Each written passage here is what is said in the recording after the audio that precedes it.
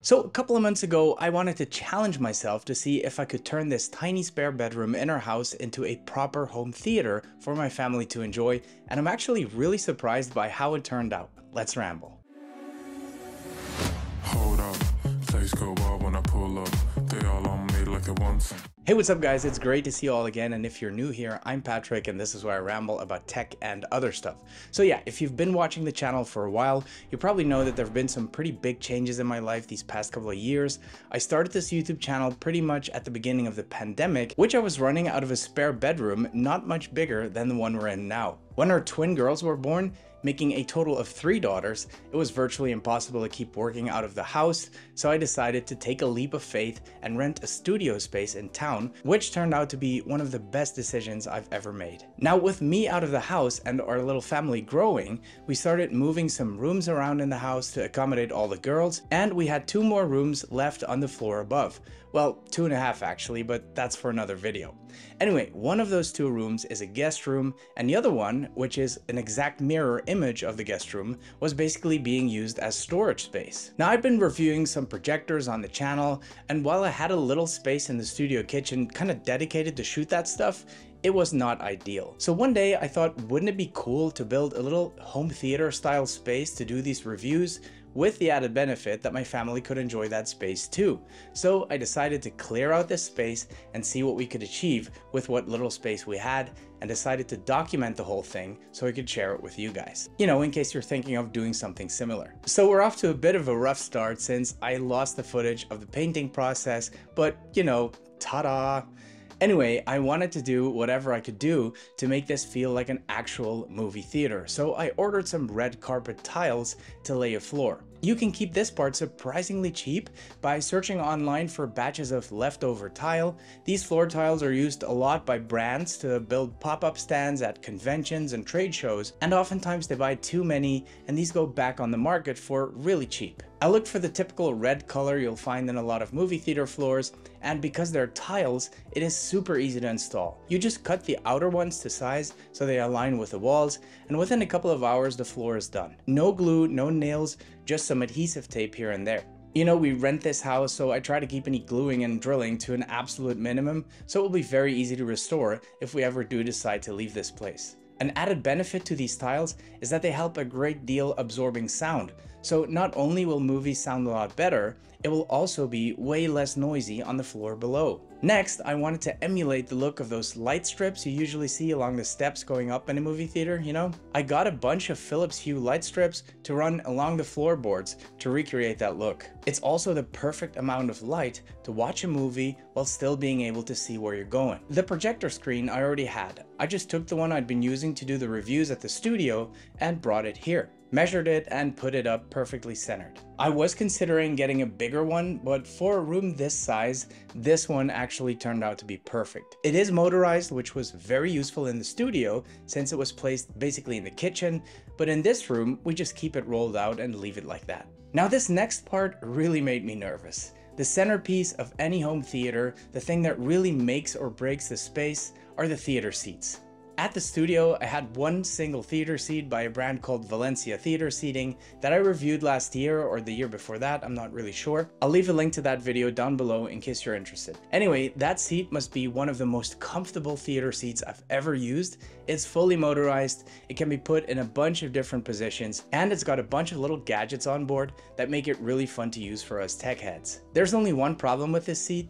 It's only one seat. So I reached out to Valencia again, told them about this project, and they were kind enough to partner up on this video by sending us a row of 3 seats. I can't thank them enough, and please do check out their website. Those guys are amazing, and so are their seats. The reason I was nervous is because A, I had no idea if I would be able to get these seats up to the 3rd floor using our very narrow staircase, and B, I didn't know if it would all fit the way I had envisioned it. I mean, getting these things into the house was a challenge, but getting them up the stairs was something else. I tried to use some tools to make things easier, but in the end, nothing really worked except some good old-fashioned elbow grease. How I managed to get them all up here without damaging anything, I don't know, but we got it done and I couldn't be happier. And that really was the hard part, because putting these together is a breeze. They come in 2 parts, you simply click them together, connect the plugs, and you're good to go. Alongside the single seat I brought from the office, the 4 seats look great next to each other and they fit the space perfectly. What makes these seats work so well in a small space like this is that you can place them pretty much flush up against the wall and they will still work because when you put them in one of the recline positions, they slide forward without the back of the seat hitting the wall. You can adjust the recline, the lumbar support, and the headrest individually, so anyone should be able to find the perfect position for them. And once you have, you can save that favorite position, so all you have to do next time is press a button and there you go. Personally, I like to tilt it all the way back with the headrest all the way up for a super comfortable viewing experience.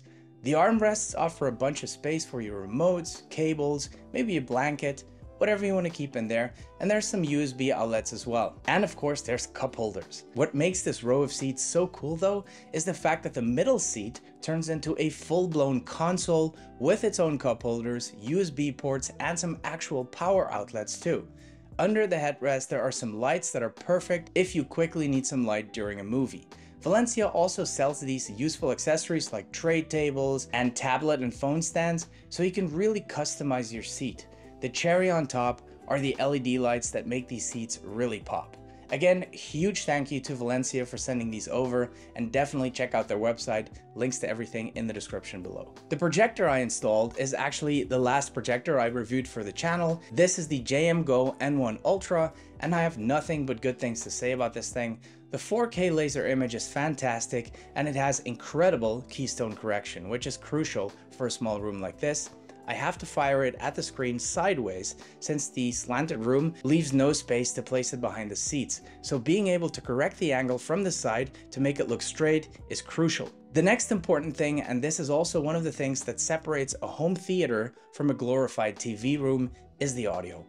Being an Apple fan, I decided I wanted to run everything through a 4K Apple TV. The projector does have Android TV, but I just love the Apple TV. I think it's one of Apple's most underrated products. It's much more than just a TV box. It's actually a great hub, and it can even manage all of your audio, meaning I would only need a single Apple remote to control the entire setup. I considered using 2 Apple HomePods for the setup like we do in the living room, but that's not going to cut it for cinema audio. So after a bit of research, I landed on the Sonos Arc soundbar.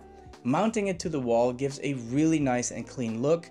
I was hoping the soundbar would be enough for a small room like this, since it can basically emulate surround sound by bouncing it off the walls, but it wasn't quite what I expected, so I decided to bite the bullet and get the subwoofer and the Sonos Era 300s as well, and man, what a difference that made. This is what I had in mind when I was thinking about cinema sound. And this is where the Apple TV shines again, because it delivers a lot of its content in Dolby Atmos as well as Dolby Vision, which looks and sounds absolutely beautiful. Now, the problem with these home projectors is that they often don't have a lot of ports. This one only has 2 HDMI ports, and if you plan to hook up your speakers, an Apple TV, and maybe 1 or more gaming consoles, you're gonna run into some problems. Not to mention that you would have to run a bunch of very long cables from the soundbar all the way to the back of the room to reach the projector. This HDMI switcher I found on Amazon fixes all of that. Just 1 single cable from the projector to the switcher, and I can hook up all of my stuff right at the soundbar, which is of course way more convenient. With everything installed, it was really starting to look and sound like a home theater. I ordered some posters of some of our favorite TV shows and movies, and of course, no room is complete without some IKEA furniture and a fake plant. But there was one thing missing, one last thing that would make this tiny home theater legit, and that would put a huge smile on our kids' faces. I had to get a popcorn machine. Putting this together was an absolute pain in the neck, but it's so cool. Watching a movie with the smell of fresh popcorn filling the room just hits different.